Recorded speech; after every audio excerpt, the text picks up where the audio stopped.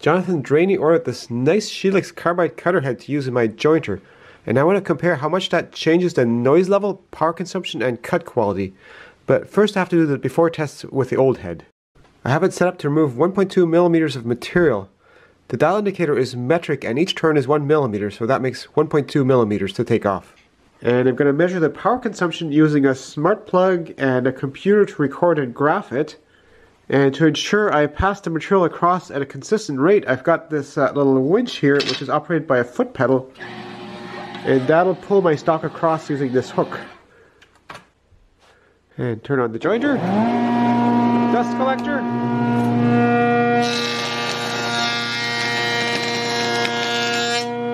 Now, one thing that's funny with this jointer is dust collection makes it dramatically louder, so even if it spins just a little wee bit, at low speeds it's quite loud, whereas with the dust collector off,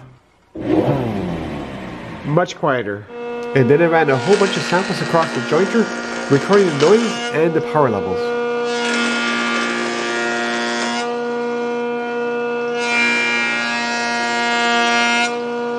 Got a bunch of before tests done. Now it's time to swap the head.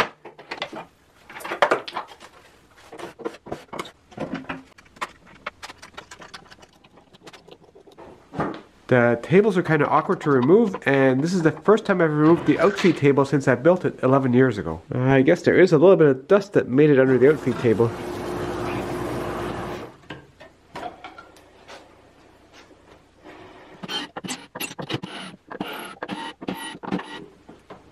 Seems to be kind of stuck on there.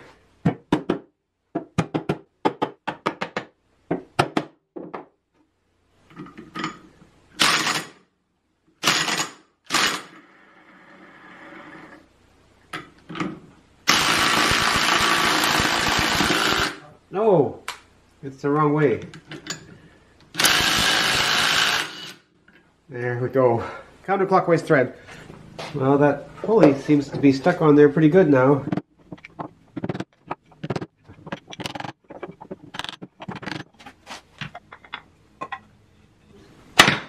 Ah, there it goes. And I only cut myself a little wee bit.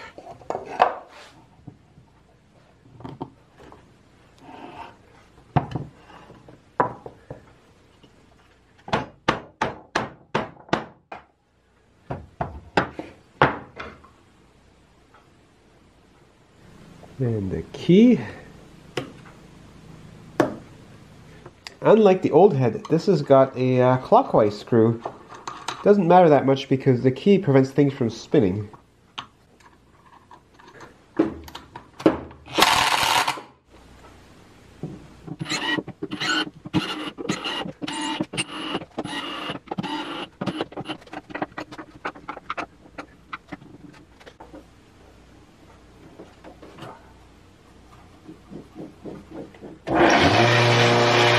The advantages of a Shelix counterhead is they're supposed to be much quieter, but this is not a good sign. Not at all.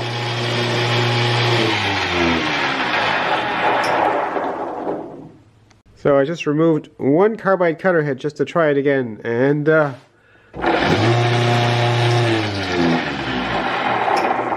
bit louder than before. I think this thing is just kind of out of balance.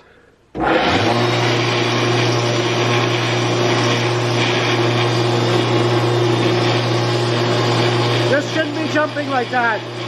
This head is out of balance. I'm hesitant about putting the jointer back together right now because I have the feeling that I'll be taking it apart again real soon. So I just measured the power consumption of this thing now versus before, and before I was idling at about 485 watts. Now it's 651 watts. That's either because this has more wind resistance or the bearings are using up that much power. We'll see how hot they get. I reran a lot of my test samples, and looking at the video now, it's a lot quieter than it was before.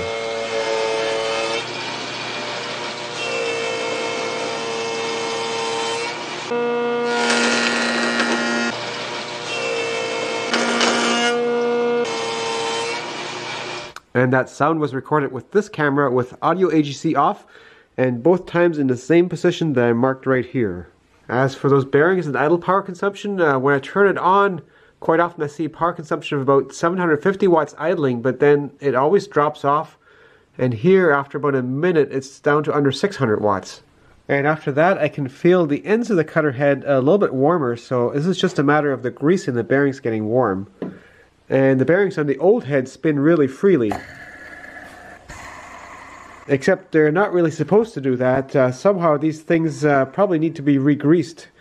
This is a brand new bearing in the same size, and this one, I just can't get it to spin freely like that at all.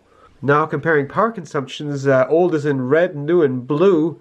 Idle of course went up, planing went up a lot more. Calculating the planing minus idle, I had 1.92 times as much power to do the actual planing, even though I removed slightly less.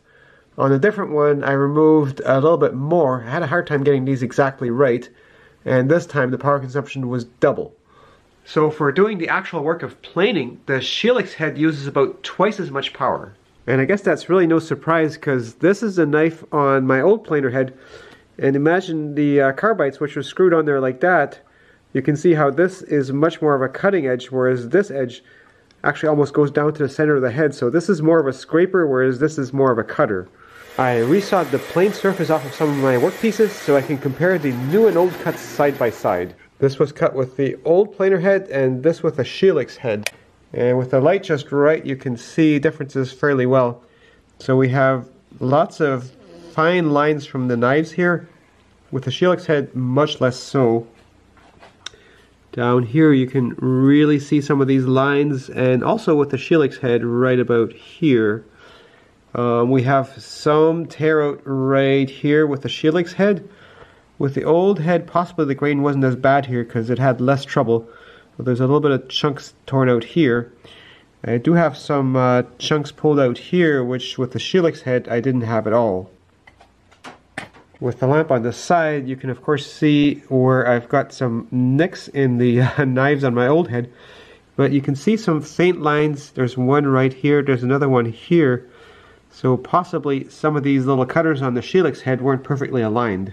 Here's another comparison, and of course we can see the line from the nicks right here, whereas here there's much less of that. And we see fewer lines from the knives, and both are quite shiny.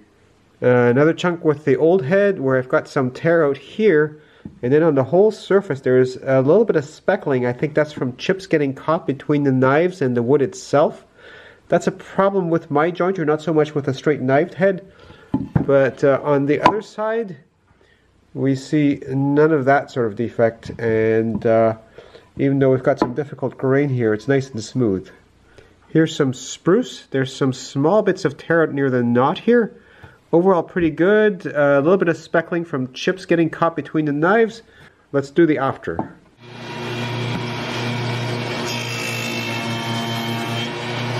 And here's the after. Still some tear out right here. Overall, pretty good. It's hard to tell the difference. Here's another piece. This one, you can see the speckling from the chips quite a lot. And of course the lines from the nicks. And here's after. We see some faint lines across from the cutters. And with the light across, we see some lines along from the cutters not being perfectly aligned. And some slight scalloping, because each cutter makes a bit of a scallop in there. And some roughness along here. That actually does feel a little bit rough. I wasn't seeing that before. And total power for this cut was 2,000 watts. Previously I did that with 1,200 watts. But the increase over idle was 1,400 watts, whereas before that increase was 750 watts. So once again, the actual cutting action takes nearly twice as much power. Now I've been doing most of my tests by pulling the piece through with a winch. But if I don't use that and I push the piece through manually, I really have to push on it hard, because those scraping things, they really push back hard against the workpiece. Now some of those little divots from chips getting caught on top of the knives, I probably made that a lot worse by setting the knives really low in this head. That was in an effort to make it quieter, but I think it just doesn't give it enough room around here for the chips. So if I end up putting this head back in, I'll set the knives a millimeter higher. I also need to re-grease those bearings. But if I do keep this head in here, I have to do something about balancing it because it just sounds like something's about to explode, or maybe it's the bearings. I just don't like the sound of this.